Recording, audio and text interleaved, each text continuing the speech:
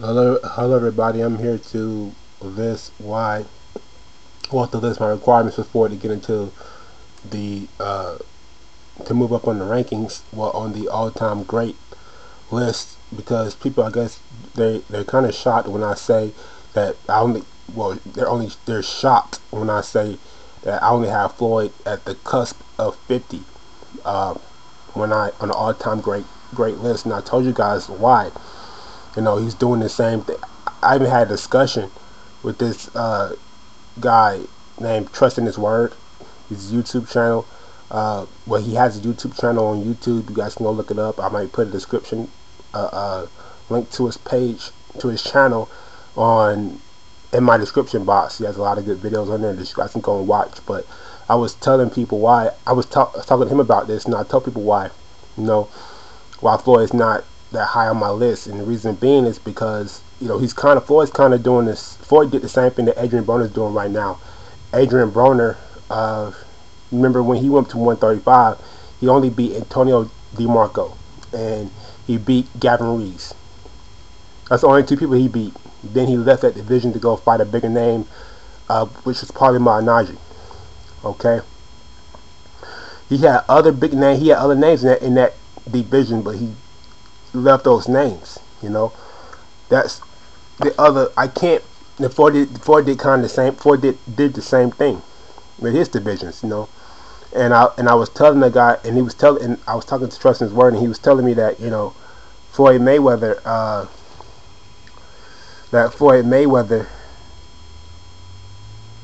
he had those that he didn't. That he well, what he was doing was he was only listing big names to me, and I'm thinking to myself, okay, just because those guys that Floyd could have fought weren't big names, it doesn't mean that he couldn't have fought them. Like, same thing with Adrien Broner, right? Look at his. I mean, I'm using Adrien Broner now because Adrien Broner is an easier example for you guys to look at and understand what I'm trying to tell you. Look at 135 right now. He had Richard Abril, the short guy from Africa. I forgot his name, but he comes into the ring with a line on his head, right? And Adrien Broner had Ricky Burns. Okay, people can say that Ricky Burns was stuck in Adrien Broner, but there's nothing that nobody has ever been through before. It's never had to go through before. Ali had to chase down Sonny Liston to fight him. Floyd Mayweather had to chase down Oscar De La Hoya. That's nothing. Chasing down champions and people to fight. There's nothing new about boxing. Okay, but Richard Abril gave Brandon Rios problems and etc. So I wanted to see Adrien Broner fight those other guys. And what people are basically telling me is that just because those guys aren't big names, Adrien Broner shouldn't fight them. And I'm thinking to myself, well, how is that great? That's not. If you're gonna skip through divisions like that, you can't be greater than the other fighters, because the older fighters, they had to fight.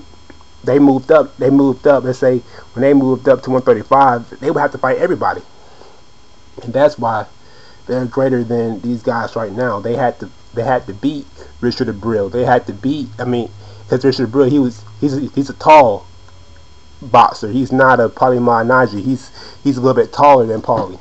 So we would have got a chance to see how Adrien Broner would have did against a tall guy, right? But we didn't get to see that. So the older guys would have had to have fought Richard Abril, Ricky Burns, who else? The short guy from Africa, Gavin Rees, and DeMarco, and plus anybody else knew who came up there. That's what Chavez, that's what Marvin Hagler did, that's what all the greats had to do. They had to beat everybody in that division to claim king of that, to be the king of that division. Adrien Broner never did that. So basically, what I'm basically learning from you guys is that you guys that our standards are lower. We're okay with Floyd. We're okay with for example, Alabama, the football team, just playing LSU, Georgia, and Florida, basically, and claiming that they're the best.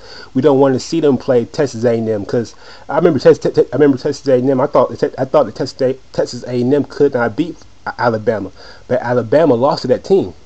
They lost to Texas A&M. So basically, what you guys are saying is that you're okay with just people with people just fighting the big names and then leaving. And what I'm trying to tell you is that the greats had to go through more than that. So you can't put these guys up there near them. The other greats, they had to fight everybody. They had to go through more. Not only that, but they had to be true champions of their division and stay in that division and fight like seven guys maybe, before they could move up or claim to be king or do anything else. What Adrien Broner is doing is not what the greats have done. Floyd Mayweather and Manny Pacquiao got away with this. They were able to skip through divisions, fight only certain guys, and move up. That's not fair to the other guys. So if Mayweather wasn't going to fight Canelo, there's no way he would have ever cracked the top 50 for me. So, you know what I mean? He probably would be at the cusp of 50 still, because you can't continue doing that. And he's been doing that, and people are okay with that and calling me crazy because I'm realizing that he's not doing what the greats are doing. And I just explained to you why that's not as great as they are, or as great as what they did. So here it is again. So here we are again, and now I'm going to tell you guys what Floyd Mayweather has to do to get to move up. Okay. Once he fights Canelo and beats Canelo, I'll move him up into the early 40s. Right? Next, he needs to beat Manny Pacquiao. He needs to beat Manny Pacquiao. That fight was too hyped up. That fight was too. That's a big fight. Manny Pacquiao is still a big name. Manny Pacquiao, he's still the guy. I still need to see him beat Manny Pacquiao. I don't think he ever went to face Manny Pacquiao. He needs to get over that fear, fight the other great, the other great of this era, and take him out. Okay, that will bump him up for me to the early 30s, late 20s. Okay, somewhere in that range. Okay. After that, he can do whatever he wants to do. Okay, he will have 3 more fights left after, I believe, right after Manny Pacquiao. If he beats Canelo and Manny Pacquiao after that, he will have 3 more fights left. In order for him to move up to me, he's going to have to fight. In order to move up big time, he's going to have to fight somebody at 160. If he fights someone at 160, the new king, whoever it's going to be, whether it's GGG or it's Sergio Martinez or somebody, I'll bump him up to the early teens. And people may say, well, Floyd can lose if he goes up to 160. Well, that's the point. You have to be put into a position to lose. You have to do something great. That's what people of this era don't realize, because you're not used to seeing it. Ali went into situations where you thought he was crazy and you thought that he was going to lose. Ray Leonard went into situations where you thought that he was crazy and you thought that he was going to lose. Floyd Mayweather has never had that obstacle. He's never gone into a situation where you're like, oh man, this dude's going to lose. And he comes out on top. That's great. Floyd's never had that. So if he goes up to 160 and does that, I gotta bump him up into the teens. I have to. Okay? I have to. If he stays down, the best option for it now, the option he's probably going to do is stay 154. He's going to have to do that. One of those two to move up drastically. He can fight at 147 or 140, but that's not that impressive. I can't move him up very much. I can only move him up by a couple of spots, maybe to 20 something, mid-20s or something, but I can't move him up very much. He's going to have to fight somebody at 154 or somebody at 160 in order to make a pretty good move. Okay, like if he fights Austin Trout at 154, I might have to move him then, because because he's beating the top 3 guys. Because then he would have beaten the top 3 guys at 154. He's that much closer to cleaning out a division. That's my point. He would have fought Canelo, Cotto, and Austin Trout. See my point? So I would have to move him up again. At that point, he would have 2 more fights left. So it really is going to depend on what Floyd does. If he stays at 154, he's going to move up into the teens. If he takes on a great challenge, he's going to go up. And it depends on just how great the challenges are. If he I don't. It's kind of too far into the future to kind of predict. But if he's going to have to do something great like that. So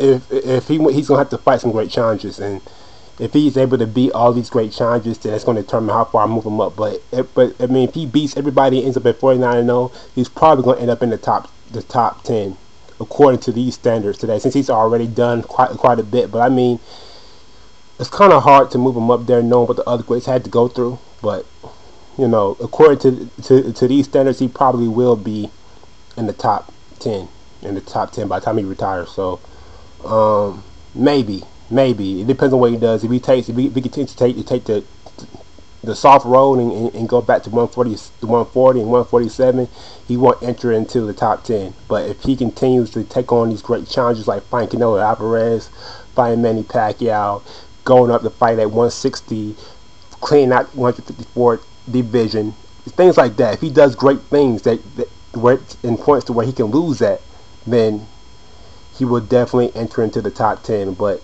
at first I thought it was impossible, but I mean, he can. It just depends on what he does. So that's my video. That's what I have to say about it. That's how he moves up on my ranking list. And it's cool through this. Like, subscribe. I'm out of here. Peace.